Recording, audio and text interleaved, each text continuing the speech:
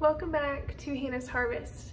Well, this morning we're working on a project of using some basil that I have growing, dehydrating it, and hopefully making some delicious tea.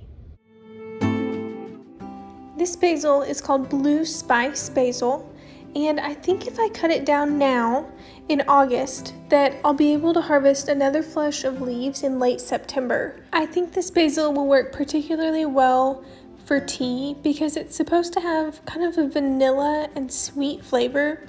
I have tried using this just raw leaves to make tea.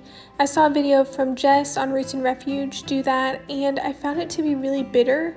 So after doing a little bit of research, I found several recipes on Pinterest of people dehydrating their basil before steeping it for tea, and so I'm hoping that this way makes it more flavorful and less bitter.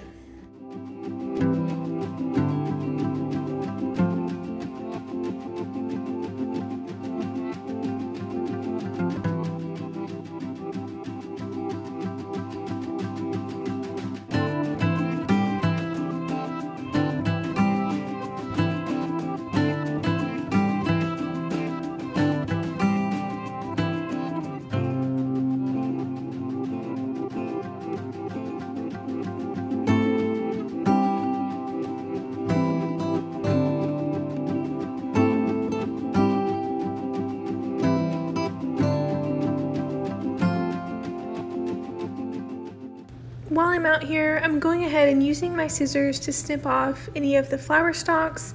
I don't want to add the flowers to my tea mixture, so I'm just going to go ahead and take care of this right now before I bring them in.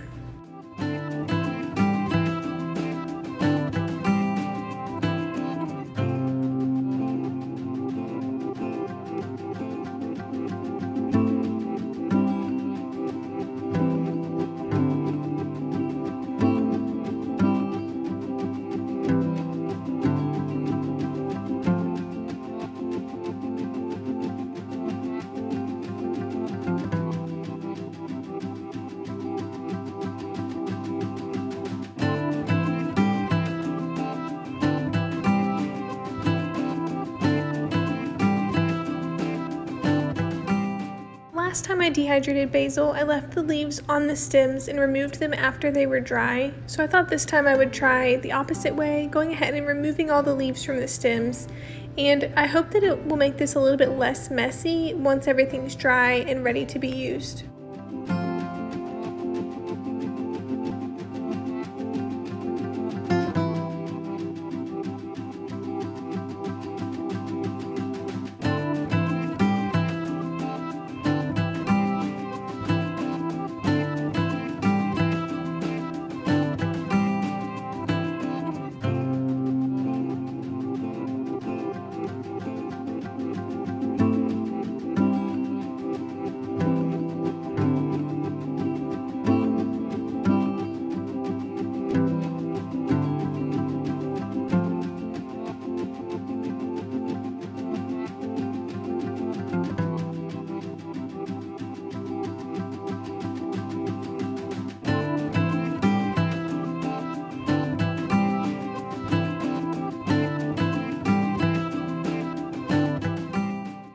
The dehydrator has been going for 4 hours and the basil is nice and dry and crispy.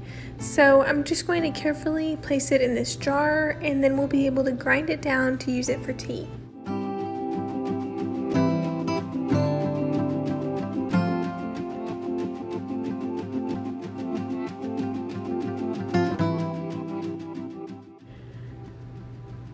I'm stirring the leaves until they become the size roughly of loose leaf tea, and this is a little bit of a messy process, but I think it'll be worth it to have a nice consistency for my tea.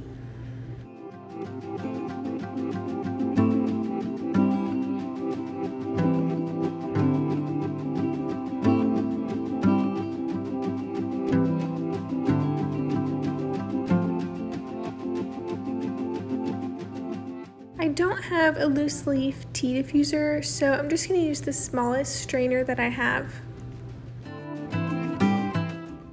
The tea has been steeping for about 10 minutes, so I think it's ready for a taste test. It's surprisingly tastes really good. It tastes a lot like it smells. It's very sweet, almost fruity, with a little bit of a vanilla type taste. I think if I was gonna add any milk and honey, that I would probably steep it for closer to 15 minutes, but I would say this was definitely a success. And I do have some cinnamon basil out in the garden right now that I think that I'll harvest and dehydrate and add to this tea blend. Thank you so much for joining me in the kitchen today.